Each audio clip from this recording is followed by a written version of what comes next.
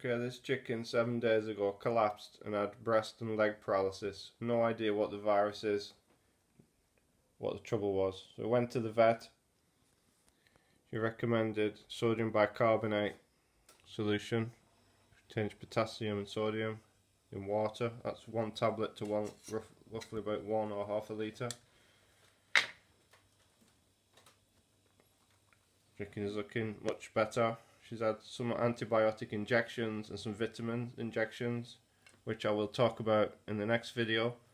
But she couldn't stand at all 7 days ago. Now she's showing more signs of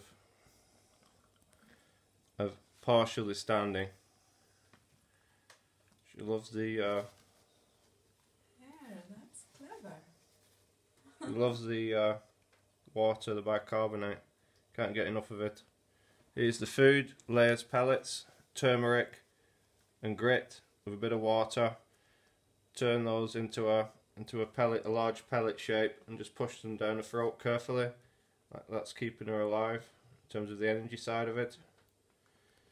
Okay.